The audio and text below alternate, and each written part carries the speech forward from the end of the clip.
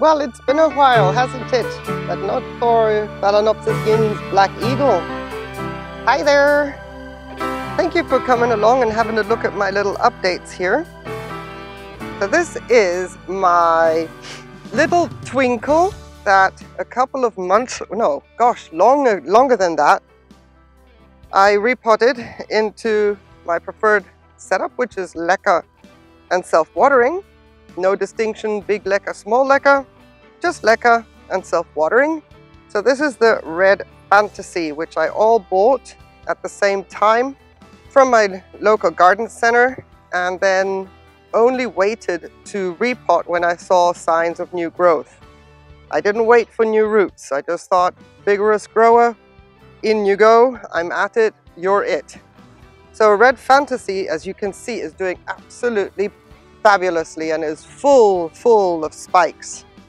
I was trying to tweak one out of its stuck leaf and I broke it, but you know what? With abundance like this, I'm not particularly concerned. So Red Fantasy is doing really well. We will see twinkle blooms whenever it decides to do so. Let's go to Cinnamon. Cinnamon is trying to spike. And I'm going to let Cinnamon spike for quite some time until I've tricked it, excuse you, until I've tricked it to think it's going to bloom. And then I'm cutting the spikes off because I don't like how this orchid has progressed or has not progressed. It's growing well. It is somewhat pot bound. I mean, you know, I don't like though that it's not completely pot bound after all this time. So I have little spikes here, and like I said, I'll probably let them get to this size on a Red Fantasy when I'm about to see the nodes and the branching. That's when I will cut these guys off and then just let her settle down and give me some new growth whenever she's ready. It's a 50-50 thing here. I mean, I could let her bloom, but why? Why risk it? You see the back bulb here is so desiccated, and I don't want to encourage that. I don't want to waste the storage in the front here. I'd rather forfeit the spikes and then let her develop some new growth and get more established and really enjoy them next year. You see the back bulbs here of the Red Fantasy, they're also super plump, even the old ones. And that's what I want for my Cinnamon. So doing okay, not as good as I would like. I'm not going to take an example out of my Red Fantasy here on the left because every twinkle is different. So this one is going to be tricked into blooming and then we'll cut them off. Here's my White Fantasy. Yep, we have got nowhere with this one. I have her so protected under the table that's right here underneath because even the wind would blow her out of the pot. I have not done anything. I have not intervened. I have left her the way I potted her up. And you know what? This was the one I believe that we potted up when she was just showing signs of new growth. Well, she's not taken to this transition very kindly. You can see how desiccated the back bulbs are. Oof. So bad, we're curling, we're going into the inverted C's, but I'm going to leave her exactly how she is. She has some new growths coming, even though they're tiny, they won't amount to anything, but it is a structure. There is then more potential for photosynthesis on these small little leaves, and I'm going to just leave her as she is. As hot as it has been, these guys have all had foliar sprays. Total and complete foliar sprays. They've got plain water in the reservoir. Let me qualify that. The two weaker ones have plain water in the reservoirs, and they get foliar sprayed every day with fertilized water. And Red Fantasy here has fertilized water in the reservoir plus gets foliar sprayed simply because A, I maintain the humidity. It's a thin-leafed oncidium. It can absorb during the day. And these guys also get the humidity that they need around the base. So I'm still getting away with it, but not for long. And then I just have to be flushing and flushing, especially with these two guys, to get their roots established. But we will have twinkle blooms whenever it decides to bloom. And I think one twinkle in bloom at a time is best as well, simply because they are so fragrant and they'll knock you out of the room. Get 3 of them blooming at the same time, whew, yeah. Is anybody tired of 𝑑𝑠 𝑘𝑰𝑵𝑐𝑬𝑺 yet? Do you know that if you're getting sick of her, let me tell you something, this could be going on for quite some time if I keep it together here, because I have seen 𝑑𝑠 blooms now on and off since November 19.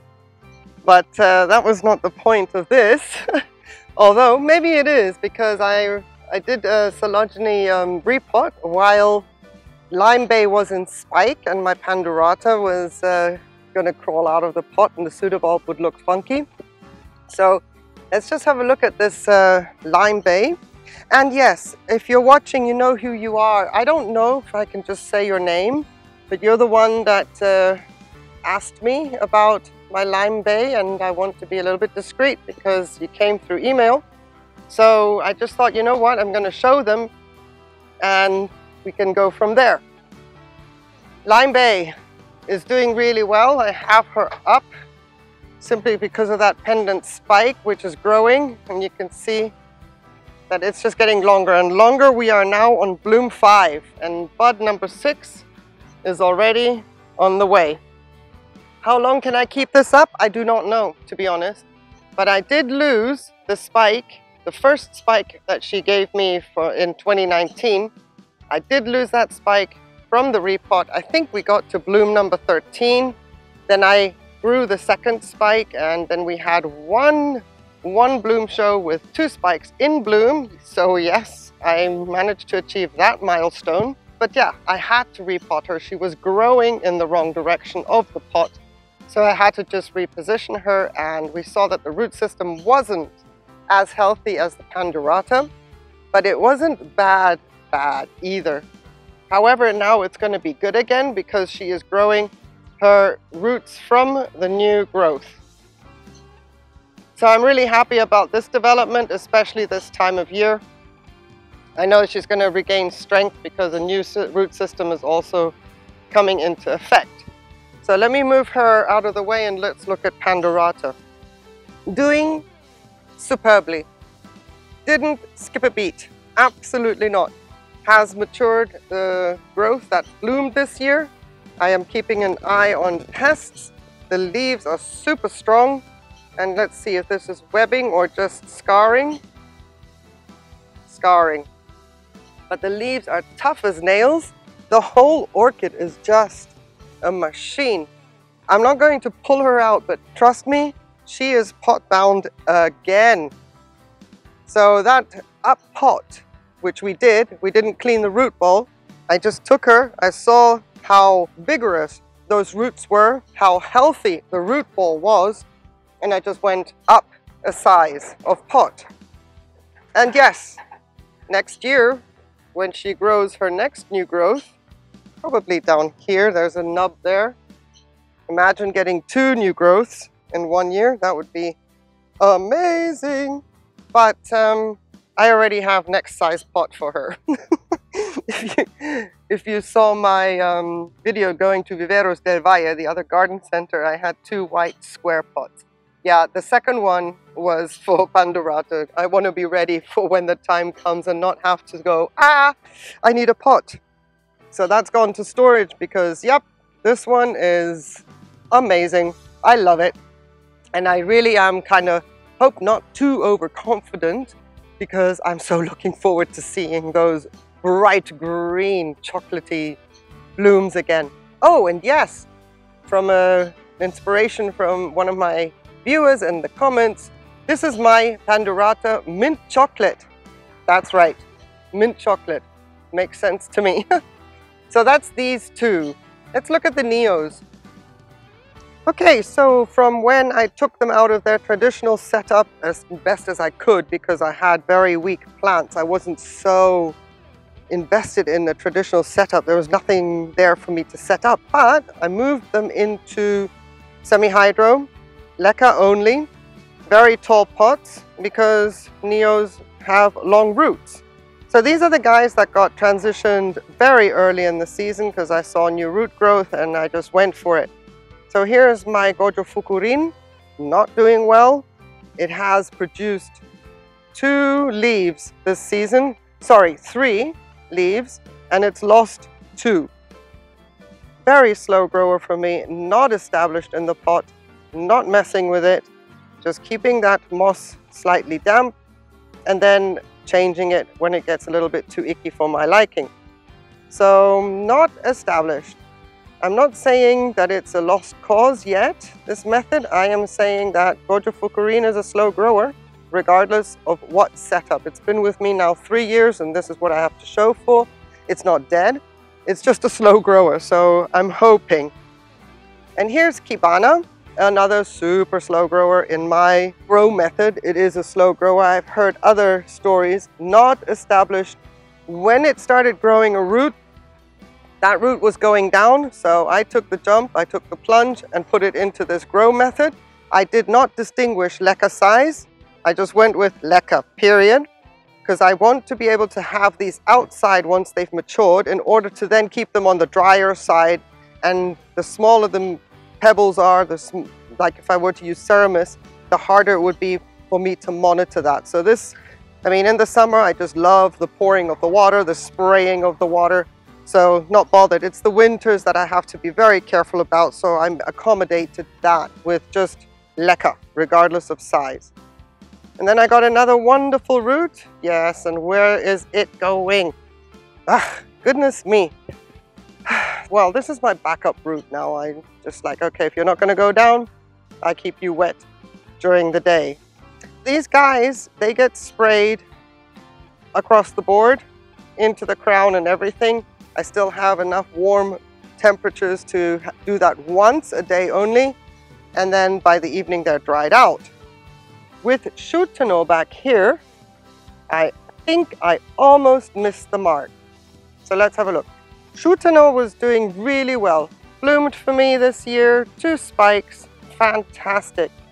I also have a little growth here on the side, a new fan, which is awesome. You can see the black leaf. Now, 2 things. This leaf started to deteriorate from the inside out. It got yellow first, but with spots. You can see the black spots right here. And I think it had to do, almost got taken out by scale, and I got there in time. Or mealybug. Scale or mealybug, one of the 2. I got there in time. The crown is not compromised. I have stopped spraying this one from the top. Obviously, I'm still keeping the perimeter moist, but that is not going to be sprayed anymore from the top because I have a similar incident right here. Second fan, you can see, I hope, yeah, there we go, brown leaf. I don't have another leaf coming through the middle, so I wonder if this is compromised. I don't see any issues on the stem, so I'm not quite concerned just yet. The weeds are loving it. But yeah, a little bit more cautious maybe now, this time of year. Still spraying the perimeter. I have backed off from spraying the whole orchid top to bottom. 𝑵𝑗𝑰𝑚𝑗𝑛𝑧 already lives outside. I want the climate to be now bringing this neo into, you are an outside dweller, you can take my winter temperatures, so you're staying outside. Next up, this is my 𝑚𝑾𝑰𝑵𝑐𝑧, and this is not something that is damaged because of pests. This is the kind of variegation it has, the blotchy variegation. I paid a fortune for this one. I don't know if I did the wrong thing and if there would have been a cheaper one out there, but 𝑚𝑾𝑰𝑵𝑐𝑧 is not disappointing. This little fan started to grow at the beginning of the season and it's extending, and it is quite pot bound. I have resistance, not too pot bound. I can't go crazy and yank away at it, but I have more resistance on 𝑑𝑬𝑗 than on 𝑘𝑰𝑵𝑵𝑧 or even the 𝑚𝑾𝑰𝑵𝑐𝑬𝑺 here. So yeah, these two, 𝑑𝑬𝑗 and 𝑠hutener, now live outside. These two are still in my indoor space, getting a taste of what's to come, close to the outside environment, but I can react and close the door quickly if it gets too much. So that is my Neo update for now. I have, what else do I have? Stanhopeia. Let's look at Stan. I was going to say Stan the man, but no, it's Stan the men. Oh well, let's have a look. I almost forgot to add Neophonetia falcata, the one that we transitioned from the traditional moss setup earlier in the season into my preferred setup of Leca and self-watering. Because I've been so focused on the little ones that we just saw, I'm like, oh my goodness, no, there's another one. So this one is in the growing season. Since we repotted it, it is now completely pot bound.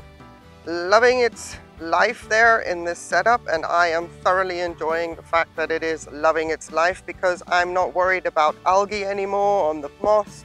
I don't have to remoss anymore. Some of the leaves are starting to yellow a little bit, and that's fine because they're yellowing from the tips towards the stem, so I'm not concerned about that, but they're not ready to come off just yet. Still have some new root growth going on, but I think that this is now, it's kind of, well, decision-making time. Is it going to go to sleep? Do I need to water less? I have got, see if I can do this one-handed. I have got the reservoir still a little bit filled with fertilized water. But what I do every day is actually give it a foliar spray across the top to mist the roots that are in the air. It lives on the top shelf of my blooming alley where it gets a lot of bright light. And on some hazy days, I don't even close the curtain, and you can see that I have had a little bit of sun damage on one of the leaves, but that's, you know, that comes with the territory. So this one is also going to live outside during the winter as it has done before, because it is completely established, doing really well, and I am so happy because normally I would be remossing at this time of the year, and I'm glad I don't have to do that anymore. If you haven't seen the video, I'm just going to reiterate that underneath here, it's mainly sitting on a bed of Ceramis because Ceramis is much more water retentive, and it used to stay really, really wet. I used to keep it very wet when it was in its traditional setup during the summer. So I took that liberty to put more Ceramis on the bottom to keep the roots in a similar environment to what they're used to, and then filled out with Leca around the edges. And it worked. It's doing well. I'm really pleased about it. Highly recommended. I was so eager to get to the Stanhopeia here, the two pieces, that I almost forgot my Neo falcata. So that was a close call, but I just wanted to show you piece number one. And there's been some bruising on the leaves that were developing during the repot.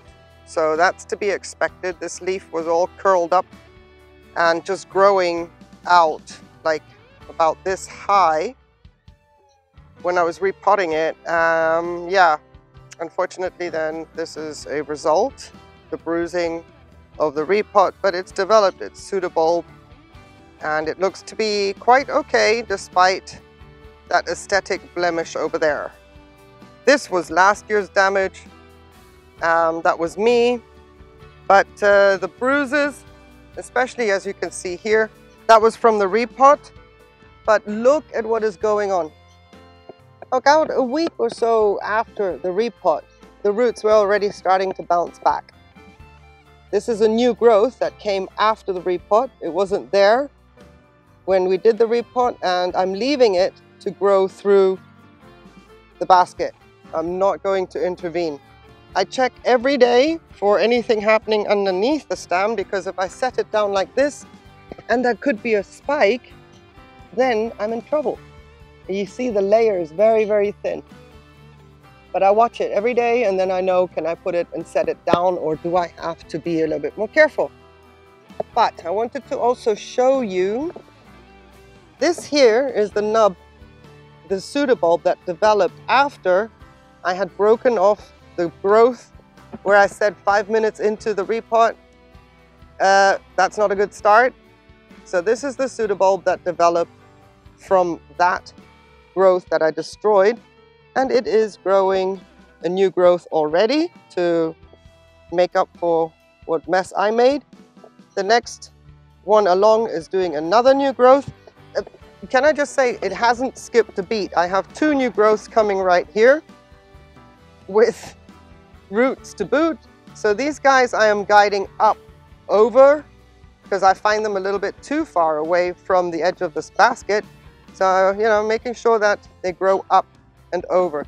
But in general, Stan has not skipped a beat. Nothing. I am super impressed. I wonder if I will get any spikes anytime soon. But yeah, you can see it is now going nuts again and pushing out new growths as if there was nothing that happened to it. Or maybe because of what happened to it. So let's get the other piece, if you still want to hang around and have a look at that. All right, let's look at it from the rude angle. I wanted to show you root growth at the bottom. If I can get it to focus, please don't do this to me. I know it's all a bit wobbly, but I hope that you can see there's roots coming. Now, some of them will go through one day, and then they'll be snapped off because of, you know, mechanical damage, me manipulating and moving the plant. But you can see that they are either staying inside the material or crawling along it. But then there's also the option, maybe one day if there's a spike, we can see how that behaves. But you can see the roots aren't necessarily penetrating through for the sake of penetrating through. So that's why I'm watching, and I didn't put another layer of the hub material. And above, all the growths that were growing while I was doing the repot or rebasket or whatever you want to call it, they have all matured. The ones that didn't break. Every day I go in and pull a little bit on this fern here. Now I can't see what I'm doing on the screen, but I hope that it's on focus. Just to relieve a little bit the pseudobulbs, because I'm going into the colder time of year and I don't want to risk it. But you can see the root growth is phenomenal, absolutely phenomenal. All through and in here, these mature pseudobulbs are now really taking off with regards to root growth. And it seems like my camera is having difficulty focusing because there's too much going on. That's nice. There we go, I think. There we go. Inside. So I can distinguish the ones that have matured because they still have their outer bracts on them. I haven't taken them off, and I wait for it to become easier. And those are the ones that didn't skip a beat. And we can see here, this root, look at that. It does pierce through the material if it wants to. It has the strength to do so. And any new roots that are developing might crawl or pierce through. Either way, it's super interesting to watch. Do I have any new growth on this new piece? No. Look at these 2 wonky ones here. What are you doing? Good grief. This one here is last year's growth that matured all wonky. And I thought, whoops, we went a bit heavy on the silicon there. But this one coming from it, this one is wonky too. So we've got the wonky Stan and the not so wonky Stan. But I don't have any more new growths coming on this piece. I could say yet. It's just developing, finished, maturing the other growths that were already there. So it's doing great. I have absolutely no complaints about this one either. The yellowing of the leaves is a deterioration from last year, so they're slowly dying back. Some have had a little bit too much sun because I wasn't paying attention. That was a locust from last year. who, like Red Bull, I gave it another set of wings when I saw it, what it was doing on my Stanhopea. I flicked it off so fast. Huh. Red Bull ain't nothing like that. Okay, so there we have it. Stan the men, or men's, I don't know. But they're doing great. Absolutely wonderful. Really, really pleased. So let me know if there's other updates you want to see that I haven't shown in a long, long time. I'd be very happy to say there's nothing going on, or let's have a look-see. Thank you so very, very much for watching. I really appreciate it. And for the suggestion and question regarding the orchids via email. Thank you very much. See, it works. Have a wonderful day, everybody. Take care. Bye.